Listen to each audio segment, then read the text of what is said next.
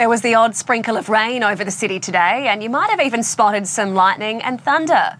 Let's go to the weather with Tiff Warne. Tiff, what's happening there at AFL Max?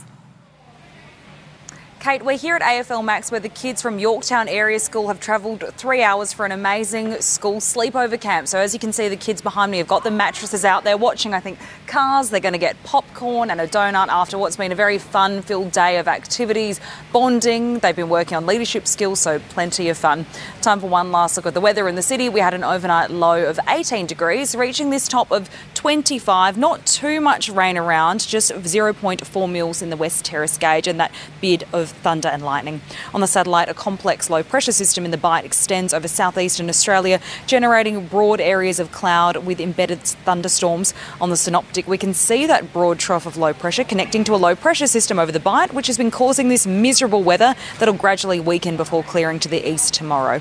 Around the country tomorrow, Melbourne 33 with showers and a possible storm. Perth 28 and sunny, 29 for Hobart with showers, a partly cloudy 29 for Sydney. Returning home to SA, Maitland and Clare heading for 24, some showers around. Port Augusta and Whyalla 27, 31 for Roxby Downs and Coober Pedy, 23 and partly cloudy in Ceduna. Further south, 33 in Renmark, Nuriutpa 25, Victor Harbour 24, in Mount Gambier, Narracourt and Keith 28 with a shower or two, Kingscote and Port Lincoln heading for 23 degrees.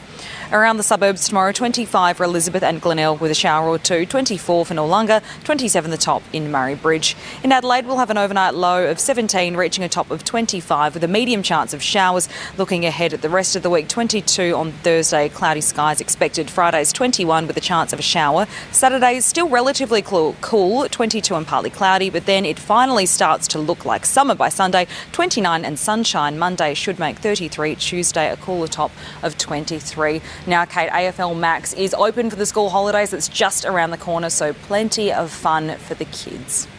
And a good spot for a wet day. Thank you, Tiff. That's Adelaide's 10 News First for now. Thanks for your company. I'll have updates throughout the evening, but for now, stay with us for the project. Good night.